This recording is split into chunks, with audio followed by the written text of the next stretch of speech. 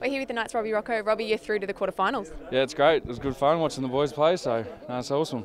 That game was a tough one, obviously. It all depended on that result, who would go through. Yeah, we needed to win, so I think Tyrone's little thief at the end of half-time really helped us, so the boys are playing well. And that last try, obviously, that would have been a big relief. Yeah, it's great to see Clydesdale take them on, so yeah, I'm happy for him, and yeah, it's great that we're in the quarters.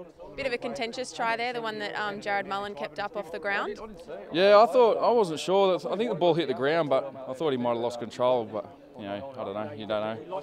Well, it's all up from here, heading to the quarterfinals. What are you going to take into that match? We'd probably put a few more younger boys on, and hopefully, see Mamo and Sione sort of show a bit of their speed and beat a few more players, and hopefully score a few more kicks. Best of luck. Thank you.